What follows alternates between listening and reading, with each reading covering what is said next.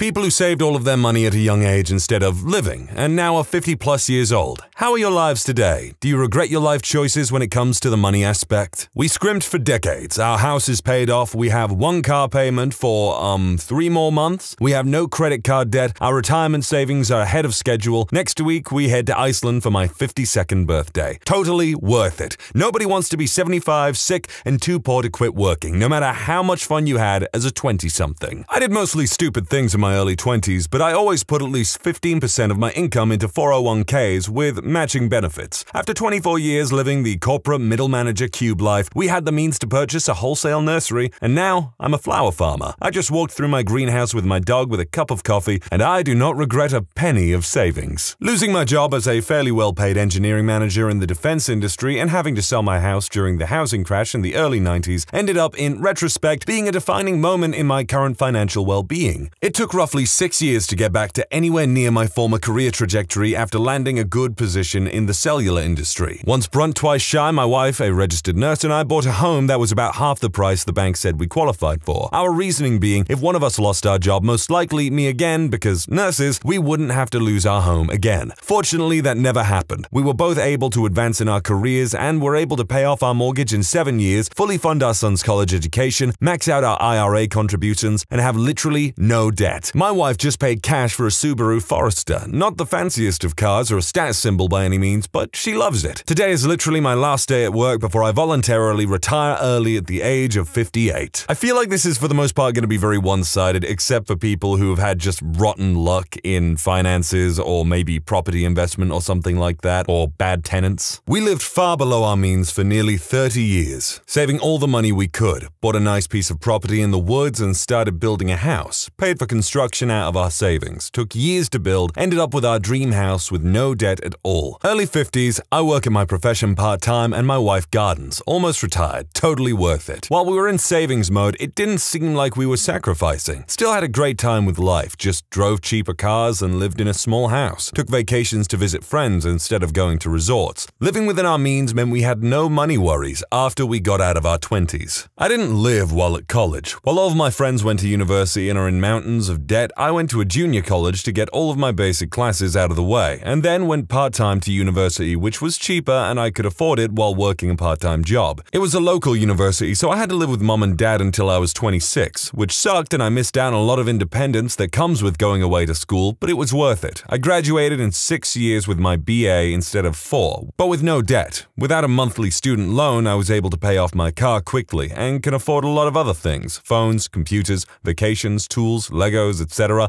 without worrying about where the money will come from. My wife and I live comfortably, she did the same thing, and we currently have a house, a 3-year-old, and newer cars. I survived cancer surgery. All of those have been paid off except for the house, which will be paid off 10 years before it's due. We currently have 30 grand in checking and 42 grand in savings, in large part because we sacrificed when we were younger. Point of reference, 55 years old, did most everything the way you're supposed to. School, real jobs, lived conservatively, married, lowish tolerance for risk, yada yada. It depends on one's definition of living, but for the most part, most of my regrets are about not having lived or taken chances, or however you want to say it. It became apparent to me when I was an editor of a windsurfing magazine, and around a lot of the sailors we covered, I was the one with a steady job and paycheck. A wife, I owned a home, drove a decent car. These guys were drifters, irresponsible couch surfing, earning poverty wages, teaching windsurfing at various vacation destinations when they weren't competing. Most traveled around with pretty much everything they owned, their gear and clothes, and lived with their parents some of the time and friends and folks they met on the road at other times. Rarely did these guys have health insurance or more than a couple $100 to their name at any one time. Yet these losers on the fast track to nowhere spoke multiple languages, traveled the world, and experienced things that I never did or will.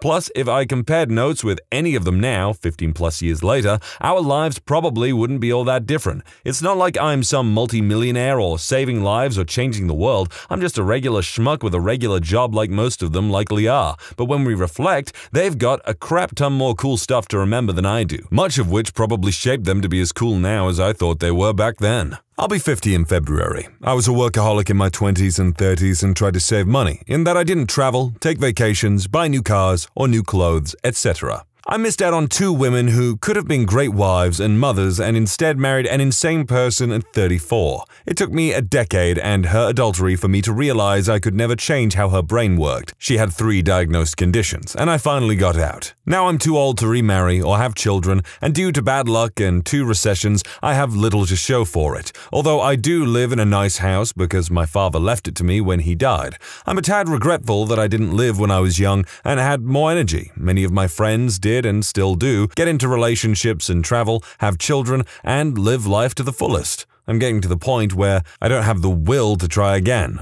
This is the first time I have written this publicly. Definitely unfortunate about the crazy wife. I don't think you're going to find anybody in this thread that says, "Oh boy, I wished I had lived a little more in my 30s and now my spouse is dead and it was all a waste." What you'll find are people who lived the life they wanted to live. If traveling the world wasn't important at age 21 or 50, I doubt it will become hugely important at age 51. And if it does, awesome for them. The world has changed a lot in the last 30 years and they'll have different experiences than someone who, say, traveled, partied, spent money earlier in life. Each has its own pros and cons. Not to be a negative Ned here, but I just want to point out that all the savers who died before being able to spend their nest egg won't be commenting for obvious reasons, although I'm sure their next of kin were grateful. I'm a 27-year-old that saves and invests more than 50% of my income, so I'll probably be the kind of person you're referring to around 50 or so. I think the relationship between living and spending need not be so highly correlated. I think many people have consumerism addiction where they need to buy a product to get a dopamine hit, whether the product adds to their life in a meaningful way or not.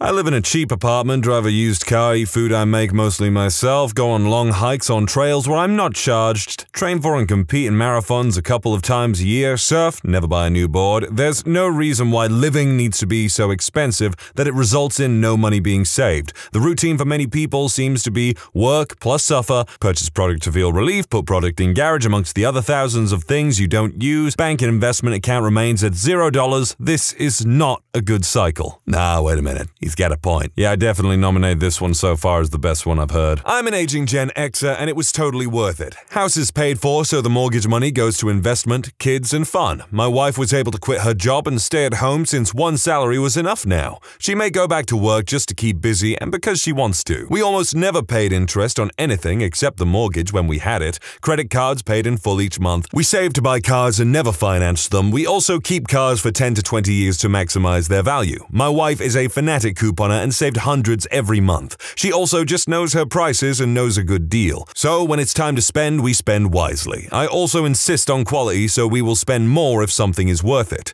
Additionally, we paid off the house in 10 years rather than 30. Between the cars, house, and credit cards, we saved hundreds of thousands of dollars on interest, which all went to investments. We max out our 401k contributions each year. IRA for wife now. I know things are harder now and I feel for the millennials who want to do what I did but just can't. I work with many of them. I'm the old guy at work and they are great people. All smart, aware, and hardworking. I don't see the entitled thing at all. Maybe I live in a bubble, but this generation is pretty cool. Learn from parents who grew up in the Depression with 6 children. We were still able to live below our means and never felt like we were going without. If you use your imagination, there are plenty of things you can do for free and have fun. We made it a point to set aside part of my check first into a retirement account. My wife did not work, but worked hard staying home with our kids and housekeeping. Paid off the house in 17 years instead of 30 and actually retired early. All our children are self-sufficient and we are worth well over 7 figures. The funny thing is, even with all this money, we still don't splurge but have everything we need. I think the trick is to realize the difference between needs and wants. I have to thank my parents for this. We always asked ourselves, do we need this or want this? Also ask yourself if you can buy this used. We have always bought used cars with cash and kept them until the wheels fell off. We also gave generously to local charities as we felt so fortunate. So here's my deal. Retired at 52 but got killed earlier with a bad divorce and still managed to retire early. I've been sailing a yacht for 7 years now, halfway around the world. How? Absolutely put a minimum of 20% of your gross income away. If you can't get most of that into a tax-deferred account, you should be looking at 25 to 30%. Cold hard reality, no magic, and no wishing. That's a big chunk of your income. If you haven't started it, it will hurt too much, so you'll likely fail. I always advise you start with what you can manage, then increase it when you get a raise, as in up your savings by at least half of the raise, get to 20%. Get that money into the market while young. Try to get it automatically deposited into your retirement account so you don't see it, so you're not tempted. Other tips: get out of debt. Debt equals slavery. Never borrow unless you must, as in a house, buy a car that you can afford to pay with cash. Save for it if you must. It's an old concept, but credit is for the weak and those who will work into old age. Face it, you're a working stiff. The only time you pay yourself is when you invest in your freedom, your retirement. All other expenditures prolong your enslavement. Yeah, man, we're all nothing but sleeping slaves for the government, man. I'm 44, so I'm not 50 plus yet, but I've invested mostly 401k, as much as I could afford since I started my first real job in 1994. As long as the economy doesn't do another 2008 anytime soon, I'm on track to retire by 55, maybe a year or two earlier with some luck. We simply don't live like we've got a lot of money. My wife's car is a 2008 Kia. Until a few months ago, I was driving a 2000 Saturn. I bought a 2013 Chevy Volt, used, and love it. I love not having to pump gas all the time, and I end up spending less to drive that way. Electricity is cheaper than gas. I gave my 2000 Saturn to my daughter to have something to drive at college. My eldest started college this year, and while she will have a little bit of student debt, a couple thousand each year, we'll probably pay it off once our mortgage is paid off in a year or two. It was more of a cash flow issue than anything. The original plan was to have the house completely paid off by the time the eldest started college, but we had a couple of years where we had to stop paying ahead on the mortgage due to the unexpected medical expenses. So now we're a little behind schedule on that. When we were looking for houses 15 years ago, the realtors were trying to get us to buy houses based on what we could afford, which meant that they were trying to get us to buy McMansions. I had to fire one realtor because she wouldn't stop, even after we told her we weren't interested in anything beyond 2.5 times my annual salary. So yeah, we could be living in a house that's valued at 2 or 3 times the one we live in, but then I wouldn't be retiring at 55. Honestly, it's all about delaying gratification and intentionally not choosing the most expensive thing you can afford. Our kids get 3 presents for Christmas, and none of them cost more than $30. That's better than my folks could afford, but it's not extravagant. I have work colleagues who spend $300 plus on their kids per Christmas. That's crazy to me. Our newest car until a month or two ago was a 2008. Many people won't delay gratification that long. They want a new car every 3 years. By taking care of what you have, it can last a lot longer. My eldest is driving the 2000 Saturn, and despite having 120,000 miles, it looks and runs like new. I learned to do regular maintenance myself, changing brakes, fluids, tires, even replaced the air conditioning compressor with one from a junkyard years ago. That Saturn has never had anything other than synthetic oil, things like that. You take care of stuff, it lasts a long time. And don't be so prideful that you have to have new stuff all the time. I mean, is impressing your neighbors that important to you that it's worth an extra 15 years of work? Not to me it isn't. Based on how things are sitting right now financially, we're on track for compounding interest to take over within a decade and match our income from working. At that point, we won't be able to spend it all unless our taste changes dramatically,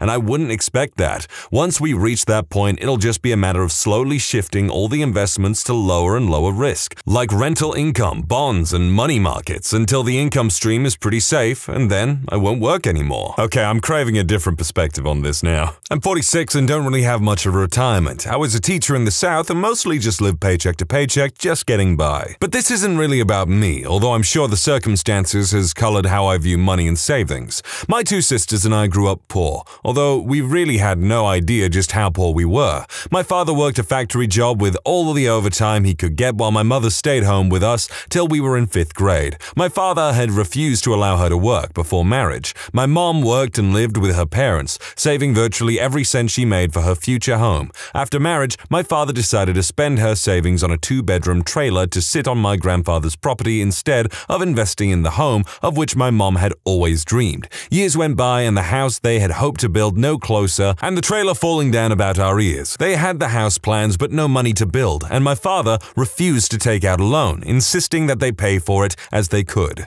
At this point, after countless arguments, my father agreed to allow my mom to return to work. I was in 5th grade. I remember watching our house slowly take shape behind the trailer. Mom had promised we could have a sleepover when it was completed. We moved into the mostly complete house my sophomore year of high school, but much work remained and still remains. My mother died of pancreatic cancer when she was 53. having never seen her house completed or driven a new car. She saved and scraped her entire life and never got to enjoy the things she most wished for. This was nearly 25 years ago. So yes, I understand the necessity of saving, but more so, I understand the importance of spending and enjoying life while you have it. I'm 30 and saved to a fault until I started my own company 3 years ago. I'm already considerably way ahead of my peers and have opportunities to get in deals that most wouldn't be a part of. The first 100k is tough, but compounding interest is a real thing. I have always lived well below my means, and the freedom I have now was completely worth skipping the 2k spring breaks during college. I wasn't sure the saving would be worth it, but it absolutely, completely is and was. I don't save as much anymore because my net worth is mostly tied to my business. I still save more than most, but not 50 to 70% of my income like before. When I lost 35k in a month of business ownership, saving $3 on coffee seemed a bit trivial. Bonus, it's true. Money won't make you happy. Not having money will make you unhappy. But having 1 million instead of 500k isn't really life-changing. I plan on making a lot more because I enjoy creating value, and that's how capitalism works. I don't think anyone needs more than 10 million, but that's just me. 300k guaranteed a year in interest and dividends without touching the principal, it's pretty good living. Spending 1,000 a day for the rest of your life would be exhausting. My opinion has changed before, but I value my time more than money now. Getting from 10 to 100 million seems like a whole lot of work and risk and stress for not very much change in lifestyle. I have employees making well above 70k magic number and they're still broke and trying to keep up with the Jones. Living paycheck to paycheck seems horrendous. Your 45k truck doesn't make me think you're cool. It makes me think you're stupid. Minimalism solves a lot of problems. Spend on what makes you happy, not on what other people might think of you. Buy quality over quantity and always live below your means. When I first started as a nurse, I had a patient who was in his early 50s. I was his nurse for 3 days in a row and got to know him and his family relatively well. The background is him and his wife had saved all of their lives so they could retire early and comfortably, working pretty long hours and sacrificing experiences so they could eventually enjoy retirement. They had retired 6 months prior to his hospitalization and had bought a large house and an RV so they could travel across the USA. Shortly after retiring, he had started acting odd and they went in for a checkup. He was found to have a large glioblastoma and was given a life expectancy of about 7 months. He had already started having personality changes and the wife was in tears most of the time, at least when I had him. At the end of my shift on my last day, she gave me a hug and told me that she would have done things differently if she could. She said she wished she would have worked less and enjoyed life more rather than always looking forward. She whispered, "All the money in the world doesn't matter if you don't have anyone to spend it with." I remember seeing his obituary a few months later, but the moment really stuck with me. My wife and I are saving a lot now, but we're making sure not to restrict ourselves too much because who knows, life is too darn short. Even though it really sucks that that guy died before he could use the money or do whatever the hell they wanted to do together, I think it's probably good to know that at least, your significant other is going to live relatively comfortably with the money that you saved, even if you can't enjoy it with them. It's a balance. It's very important to save money and invest early if you want to retire at a reasonable age. This doesn't have to mean living like a hermit. Learning to be more resourceful, less spendthrifty, and more self-reliant is not only great on the wallet, but I have found to be very rewarding. I'm scraping by in my mid-30s, had little extra income in my 20s that I used to travel and see things. Probably could have paid off my car with it, but I don't regret it at all. I could never have had the experiences I did and met the people I did if I had waited until I was 60, and I would have missed learning about the world and different cultures that has shaped who I am today. If you have the chance to do something, take it. We're all going to die and we're all getting old. Make experiences to make life fulfilling and worth living. You won't need to travel as much when you're old, weak, tired, and no fun. Old people who have lived full lives are happy. Those who haven't are miserable. I think I'm just going to refer to the other things and be like, no, you can still have fun and, spend your money wisely. Yeah, you probably should have paid your car off, to be honest. But whatever. I was always worried about balancing the present with the future when it came to money. The odds are very good that you will live to a retirement age, so not preparing for it is foolish. That being said, it's no fun going through life only preparing for the future and not living when you're young and capable of doing so much. My solution: start a 401k type account as soon as you start your career. If there's a company match, ramp up the percentage to get the full match ASAP. Every time you get a raise, increase your contribution by 1%. Hopefully, your raise is more than 1%, and you will still see an increase in net pay. Never touch that money. Roll it over if you change jobs. Invest somewhat aggressively since you are in it for decades. No need to be timid. I topped out at 12%, but with pensions pretty much gone, 15 to 20% is more realistic. Most people don't understand the concept of compounding interest. The first few decades might not seem that impressive, but the last decade of your savings can amount to a crap load of money. Not necessarily about this topic. My first roommate at med school in the Caribbean was a nice guy who studied real hard. Never drank. I forced him to come out and party maybe once. He finished everything without taking any breaks. He got accepted to a great residency program with a dual specialty a few weeks before his 23rd birthday. I spoke with him around the time, and he had a head full of gray hair